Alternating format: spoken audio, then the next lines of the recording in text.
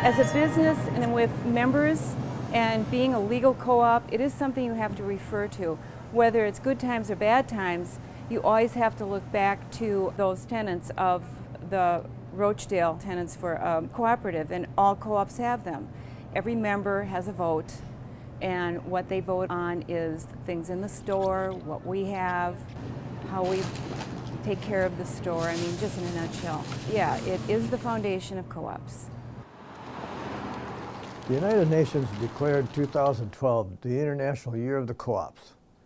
It is for all of the strengths that co-ops bring in reducing risk, in pooling resources to get economies going and helping people. This has proven beneficial in downtimes like we've just been going through, because they don't take the risks that caused Wall Street to nearly collapse. And as a result, cooperative enterprises, be they mutual insurance companies, credit unions, other enterprises, have been very successful in riding out the storm.